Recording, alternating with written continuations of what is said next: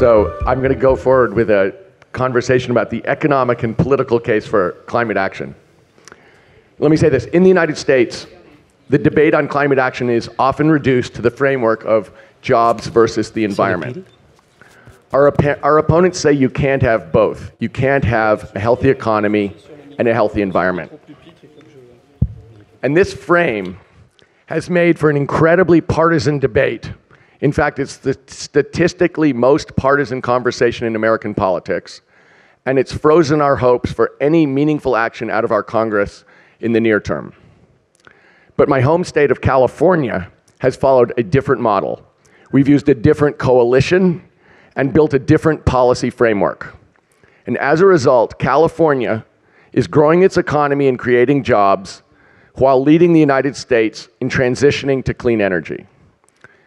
We believe that the conversation about climate change is really our opportunity to articulate a vision for a better future and to turn that vision into reality. We know that climate change is more than just an environmental issue. It is a profoundly human issue, one that ties directly to how we live our lives, how we care for our kids, and the kind of world we want to leave for the next generation. And that's where the California political message, specifically focusing on local jobs and local health, has become a critical part of making the case for action on climate in the United States of America. In America and around the world, there remains a shocking and inexcusable gap between the few and the many. Addressing climate change and transitioning to clean energy is a critical opportunity to help close that gap, both by mitigating the negative impacts on our health and communities, and by ensuring that we're creating good-paying, clean energy jobs that will support generations to come. In California, we've seen both these impacts and opportunities firsthand. For one thing, we're experiencing our 4th year of drought, quite famously, and it's expected to cost us $2.7 billion this year and 21,000 jobs. In California, more than 70% of the people there live in communities that have unhealthy air, and we have over 3 million people, almost 10% of our population suffers from asthma. These impacts, especially on some of our most vulnerable communities, bring climate change home in a very real, very local, and very human way. And believe me, Californians have taken notice. In California, as is true around the world, the oil and gas industry wields enormous political power. In order to counter their interests, we knew that we'd have to activate a diverse and inclusive coalition that included businesses, included unions, and included community leaders from every part of our state, and specifically including communities of color. And that's what we've done. And what we've found is when that coalition sticks together, we can prevail time and time again. In 2010, that coalition successfully defeated 2 Texas oil companies who were trying to roll back our progressive energy laws. In 2012, that coalition passed a proposition to close a tax loophole and use the money to retrofit our schools for energy. And that has already sent hundreds of millions of dollars for retrofits. Just this past summer, we brought together a coalition that included all those people, top California companies, organized labor, community organizers, and even all 3 of our investor-owned utilities to stand up for a brighter, cleaner future for our families. There is a reason I'm proud of my state. We are the 8th largest economy in the world, and we have almost 500,000 advanced energy workers. We're number 1 in the US in installed solar capacity, number 1 in total advanced energy investment, and number 1 in electric vehicle sales.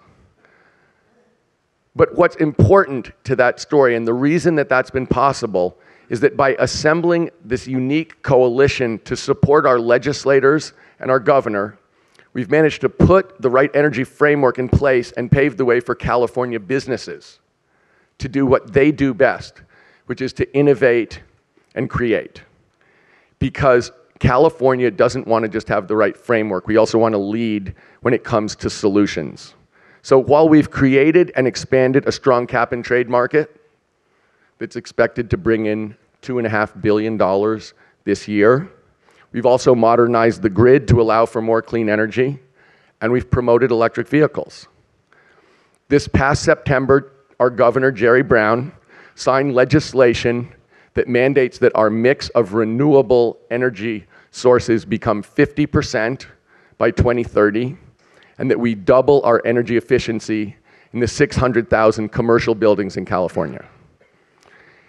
In addition, Governor Brown in California have led the Under 2 MOU, which has organized 80 state and local governments to reaffirm their pledges to reduce GHG emissions 80% by 2050. So those 80 municipalities and states would constitute together the largest economy in the world, bigger than the United States of America.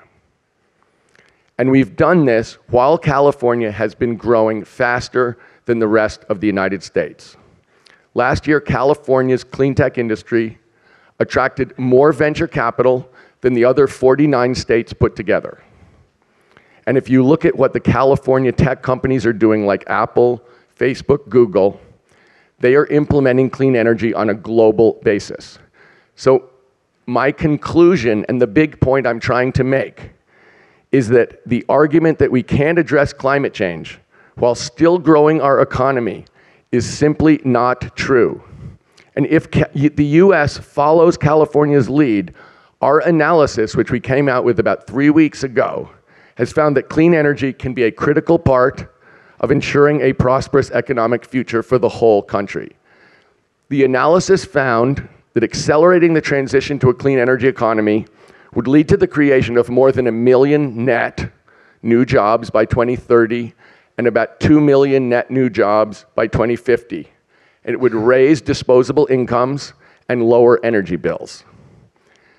What this study doesn't account for is the cost of inaction. Citigroup, not normally considered a wild and crazy place, predicts that inaction on climate change could result in $44 trillion worth of lost global GDP by 2060. So the risks and rewards of acting versus not acting have completely flipped. Business as usual, the preferred outcome for our opponents, doesn't work anymore.